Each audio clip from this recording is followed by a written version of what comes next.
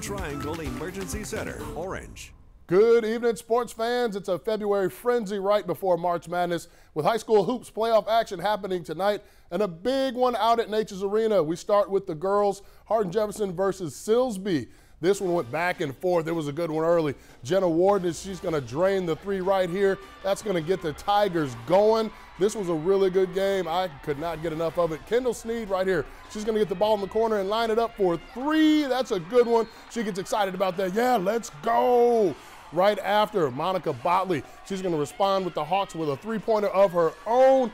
And I'll tell you what, Sneed was all over the court. She's going to get another pass, line it up, and then sink the three again. This one, though, was all Hardin-Jefferson. They're moving on to the next round. They win it 69-56.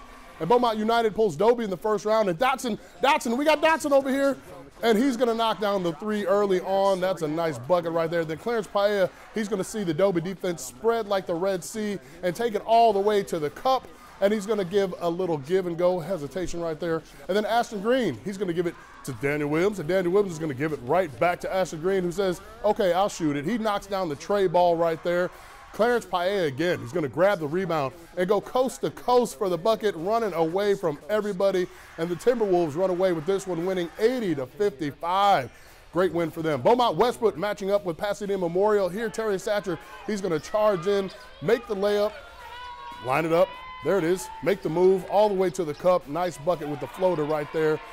He's going to say, I can do it again as well. Ashton Simmons, he's going to drive, elevate, find Satcher, who's going to lay it in for the deuce off the glass right there. And then Simmons, pay attention, kids. This is what you're supposed to do. He's going to shoot the jumper, follow his own shot, get his own rebound, and then put it back in for two. Nice bucket right there. Westbrook goes on to win this one, reaching the area round with a score of 47-43. The second game at Nature's Arena tonight, Silsbee versus Hardin-Jefferson. The boys, Draylon Miller sees the lane open up, takes it all the way to the rack, gets the hoop and the harm off the wall. And then off the inbounds play, Miller says, hey, I wear number 2, but I can hit the 3 as well. He's going to step back and knock that one down. And then Silsbee, check this one out. They get the steal. They give it to Draylon Miller, and he says, I can pass it too. He's going to find LaMarcus Botley in the corner for 3. That's a bucket. Nice shot. And then Jared Harris, the guy, is just going to make it happen. He's going to take this one all the way to the cup for the easy lay-in. And the Tigers pick up the win in this one. They win it 82-40.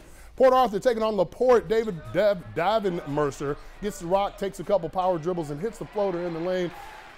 I mean, these guys were going after it. Next play, he's going to decide to just do it again. Drives to the lane, hits the layup in traffic. Nice bucket right there. Then Amir Young, he's going to be bringing the ball up. He's going to hit the Euro step and drop the dime out to Michael Williams, who lays it off the glass. Nice pass right there. A little later, Amir Young won't stop till he gets enough. He's going to hit the Euro step with the bucket off the glass right there. Titans way too much in this one. They win it 55-46.